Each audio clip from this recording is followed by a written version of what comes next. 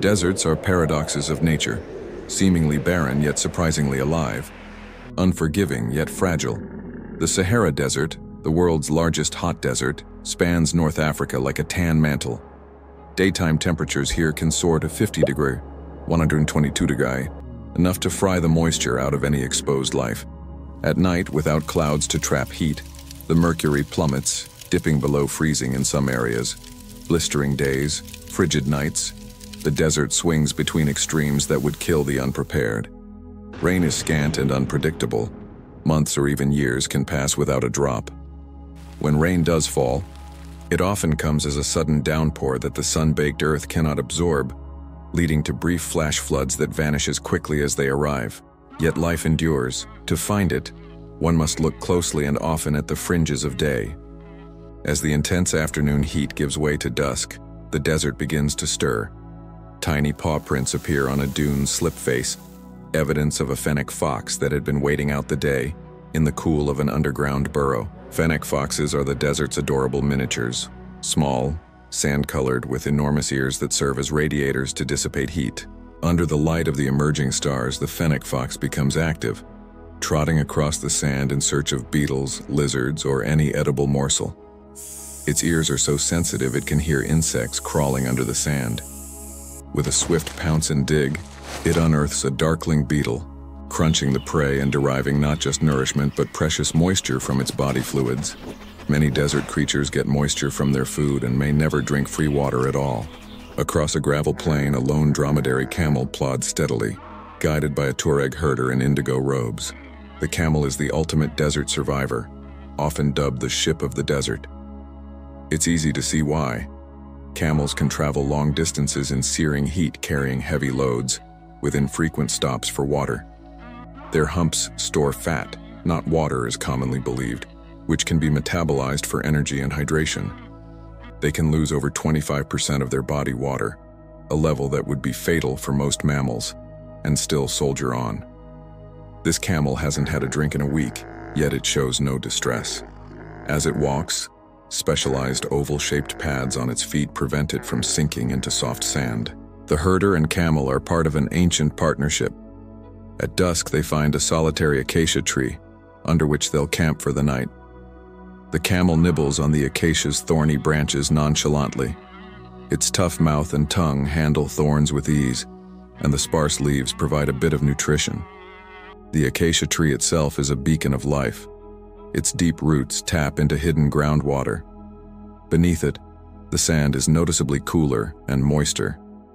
Here, a desert hedgehog has dug out a burrow among the tree's roots and emerges to hunt insects. Overhead, as twilight deepens, bats flutter out from rocky crevices to snatch moths attracted by the tree's tiny blooms. The acacia's presence creates a microhabitat: shade, slightly more humidity, and bits of plant litter that feed insects, which in turn feed larger animals. It's a reminder that even a single tree can be critical in the desert's web of life. We travel now to a vast dune field, the Erg, where the classic huge dunes shift with the wind. Up close, the sand is constantly in motion, grains dancing in skittering sheets across the surface when the afternoon wind, the Ghibli, or Harmattan, blows. This wind can be both sculptor and destroyer. It shapes dunes into crescents, stars, pyramids. Every dune a different testament to wind direction and sand supply. But the wind also brings sandstorms, which can rise suddenly and turn day into orange darkness. In a severe sandstorm, sand and dust fill the air, scouring exposed skin and clogging lungs. Wise desert travelers seek shelter at the first sign of distant dust devils growing in size. Many desert animals have evolved ways to cope with sand and wind. The tiny Sahara sand viper, for instance, will bury itself just under the surface, only its eyes and upturned snout exposed, waiting out the storm, and ambushing any small rodent or lizard that might pass by its hidden coil. Horned lizards and geckos simply let themselves be partially buried by blowing sand, their nostrils and eyelids adapted to keep particles out. The jerboa, a hopping desert rodent with kangaroo-like legs, escapes by leaping into an existing rodent burrow or quickly digging a shallow pit and covering itself. Night falls fully, and the stars in the desert are like diamonds on black velvet. undimmed by humidity or city lights. Under this celestial canopy, the desert truly comes alive. A Cape hare ventures out, large ears erect, similar function to the Fennec's, for heat dissipation and keen hearing. It nibbles on a crust of dried plants that sprouted briefly after a last rain. These plants are masters of opportunism. Many are ephemerals that live fast and die soon. When a rare rain showers the dunes, within days the desert floor erupts in a thin blush of green. Seeds that have lain dormant spring to life. They must grow, flower, and seed in a matter of weeks or even days before the moisture vanishes again. We recall witnessing this miracle in a previous season, a stretch of empty gravel transformed into a carpet of yellow tribulus blooms and purple morning glories, dotted with buzzing bees. But now, months later, only the brittle remnants of those plants remain, their seeds safely buried and waiting for the next rainfall, even if it comes years later. Our hair suddenly freezes. Its ears pick up a soft padding sound. It bolts, but a desert fox, Ripple's fox, bursts from behind a bush, giving chase. In the moonlight, we see flashes of the pursuit, the hare zigzagging, the fox close behind. A cloud passes over the moon.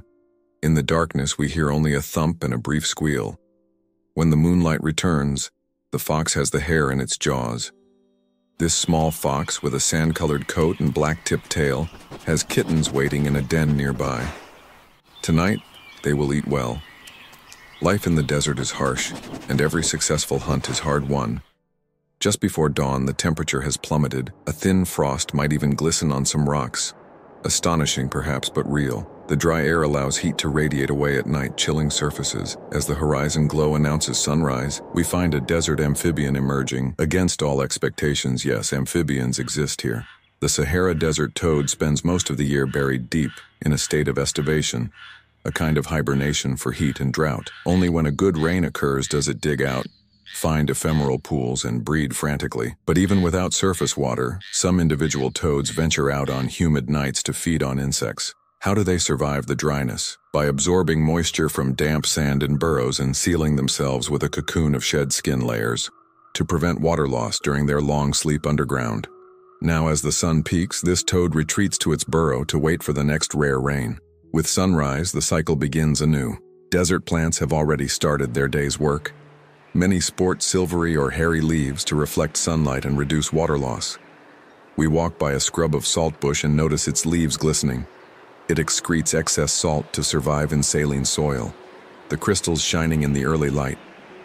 Nearby, a cluster of cacti in New World deserts, or euphorbias, cactus lookalikes in African deserts, stand plump and ready.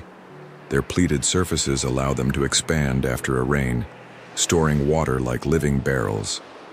Spines protect them from thirsty animals and provide shade by casting tiny shadows on the cactus surface. We crouch near a dune beetle making its way up a sand ridge. This little insect has perhaps one of the most inventive water-gathering techniques. In the Namib Desert, in coastal Southwest Africa, darkling beetles climb dunes at dawn and do headstands, raising their abdomens.